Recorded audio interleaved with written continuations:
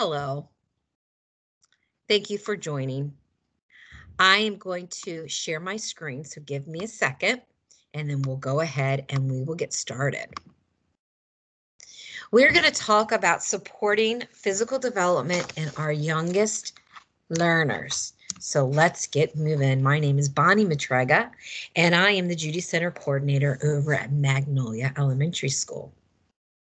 Before we get started, I want to take a moment to let you know that this session will be recorded for future parent workshops and posted on Harford County Public Schools Early Childhood website. By attending this session, you are agreeing on the terms of your participation to be recorded. So thank you. All right, let's get started. Physical development. We all use it, but we also take it for granted. From picking up a child to placing a call on your cell phone to walking up a flight of stairs, it takes a series of complex movements to successfully perform these tasks, things that we don't even think about. But children, they go through a developmental process as they learn to master their everyday tasks. So we are going to discuss the physical development in our youngest learners and how we can support them as they acquire the coordination to get through tasks, to master tasks every day and everyday movement. So let's start with, well, what does it take for a simple cookie or simple crackers, something simple for our children to eat? What are the complex steps? You have to see the food, reach for the food, grasp the food, bring it to your mouth, open your mouth, put the food in your mouth, move your tongue and lips to taste the food, use their jaws, teeth, and tongue to chew the food, swallow the food. Wow, that is a lot of steps, especially when you don't think about them at all. So now you can see why we as adults take it for granted, and it's important for us to be able to know what actually needs to take place so we can foster their physical movement. So today we're going to talk about, well, what is physical development? And we're going to talk about the different types of movement that can help. And I hope that by the end of this little workshop that you will be able to take some strategies or ideas, at least one, if not more, that you can use to help foster physical development in your youngest learner. Physical development includes the gradual gaining of control over our large and our small muscles. So throughout the session, you will hear me say large muscles, gross motor skills. Same thing. Small muscles, fine motor skills. Same thing. We all know that children grow and develop rapidly, particularly in the first 5 years of their life. And although they grow at different rates and they have different capabilities, they all develop according to the same pattern, to the same sequence. And that's what we want to talk about today. But before we go and discuss it farther, there is a principle known as the Cephalo-Caldo principle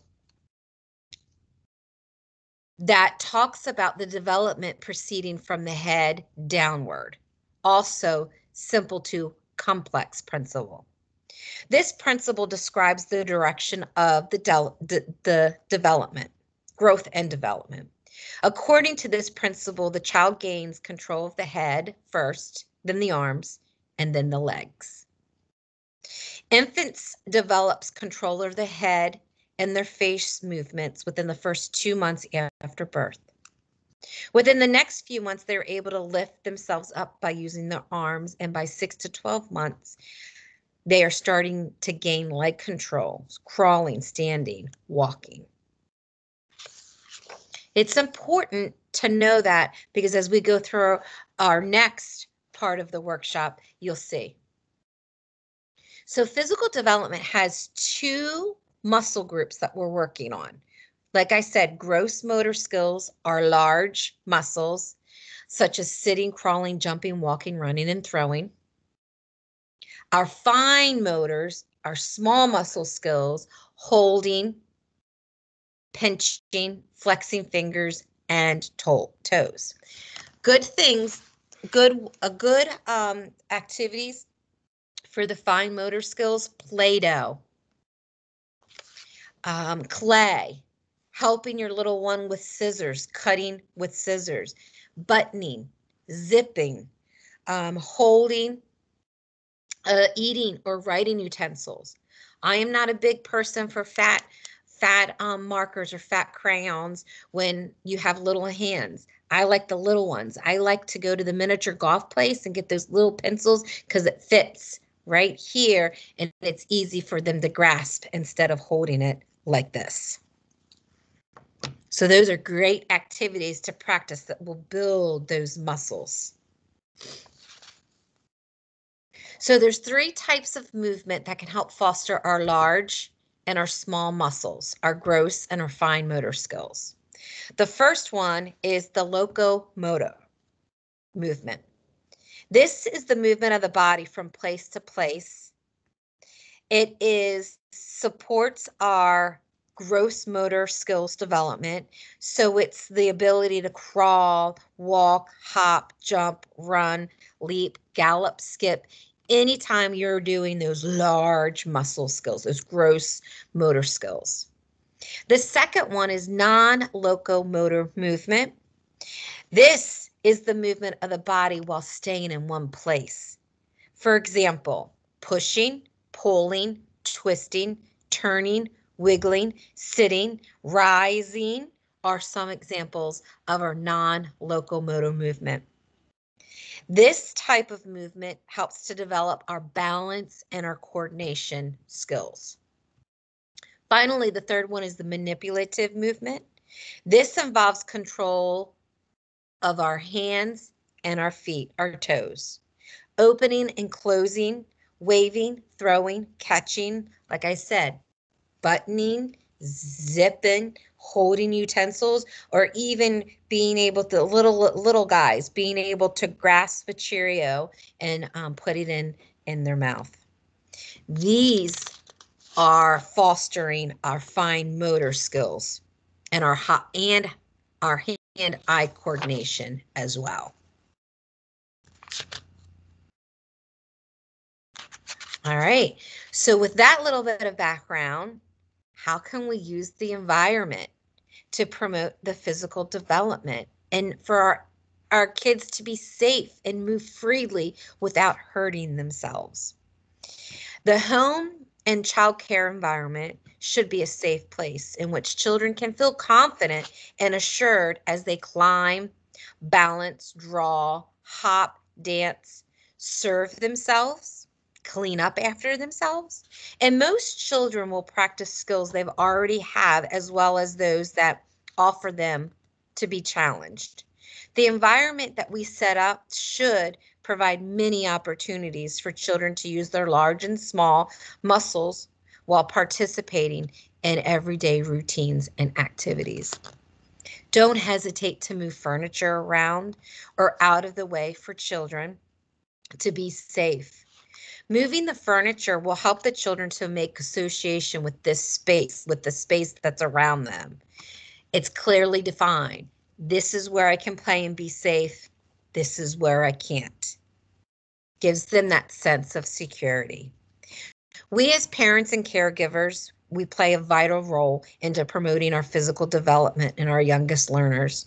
So let's schedule time every day for active play and encourage children to use their bodies and all of their senses as they play. Get into the action. Don't be afraid. Participate. Move your body with them. Share your interest with them.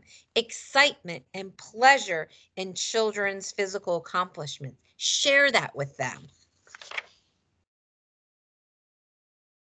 Also, a variety of materials and equipments that require children to use their large and small muscles can help enhance the environment to foster our physical movement or development. So give children an opportunity every day to go outdoors as well as to provide movement indoors.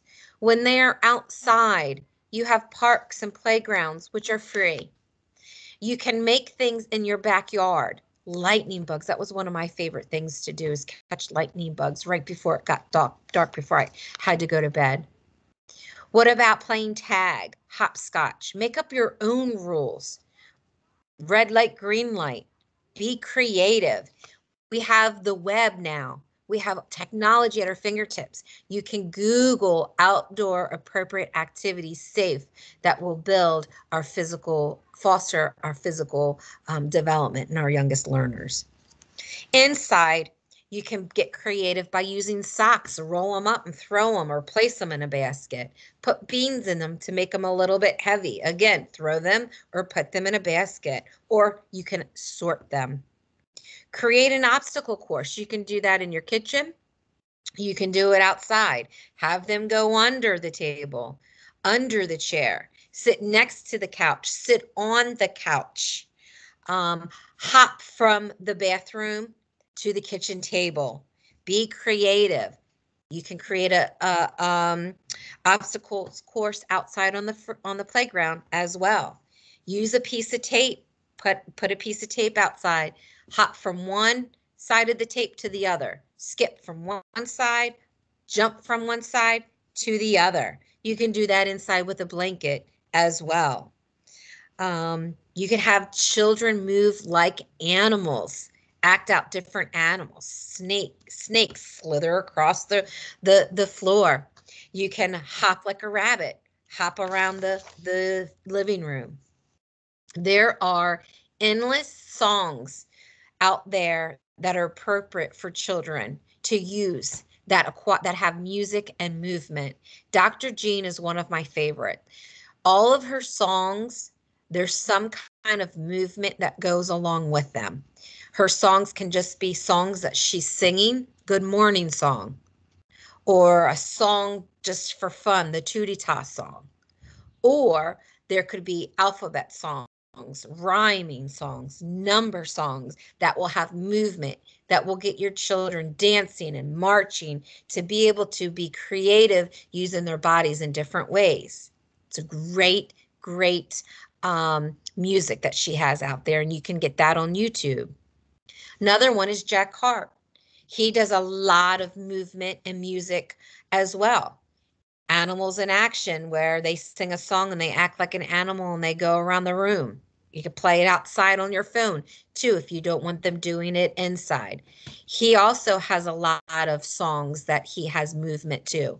Letters, numbers, rhyming, you name it, he has them.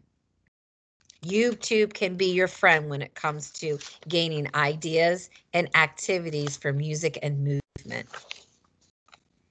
We talked about outdoor play. Outdoor activities are important for children to learn and to develop their physical abilities as they grow older. Be creative. Like I said earlier, hopscotch, create your own rules.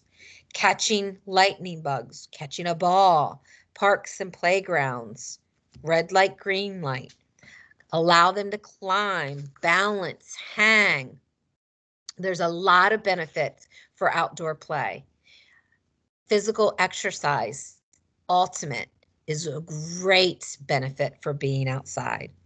Being able to enjoy the outdoors, children have the opportunity to explore, to experiment, to manipulate, to reconfigure, to expand, to influence, to change, to marvel, to discover, to practice, to yell, sing, be creative, act like scientists, ask questions, be curious. All of those concepts happens when we're outside. Learning about the world around us enables our young children to learn a lot of things. And when they learn a lot of things, they can retain it, they can remember it because they can relate to it, because they're in it. Learning about self and the environment helps children to learn about their own physical and emotional capabilities. Children can push their limits outside. The outdoor environment is a natural place for the self-discovery. to take place. Release pent-up energy. Oh my goodness, they can yell and scream and run and do all the movements that they need to do to get all that pent-up energy out of them. It's a great, healthy release, and we all need it. As well as there's health benefits too. It reduces the spread of infection, fresh air, exercise, and it also can address the growing problem of obesity in the United States. So providing opportunities for physical development. Everything that we discussed, please, please value the importance of fostering our physical development in our youngest learners. The best preparation for adulthood is to have a full and enjoyable childhood. I don't know about you, but when I think of my fondest memories in my childhood, it wasn't sitting on the couch watching TV. And remember, join in active play with your child, with your children. Give plenty of opportunities that encourage movement, whether it's indoor and outdoor. Focus on making sure that you're getting the fine motor skills as well as the large motor skills, because we all need that for development. Again, YouTube is a great source to get outdoor movement, music movement activities indoor at your fingertips, and it doesn't cost a thing. The Early Childhood Office with Harford County Public Schools has a web page. It's for parents. It's a great resource.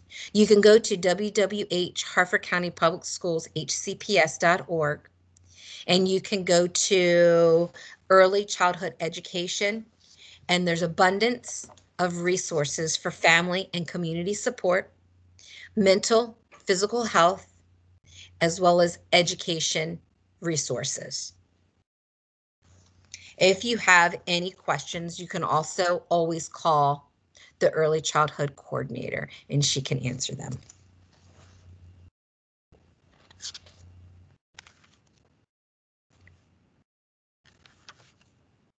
Thank you for coming. Let's get moving. Remember, join in. It's important to foster our youngest learners when it comes to physical development. Enjoy your day, enjoy your evening, and thank you for participating.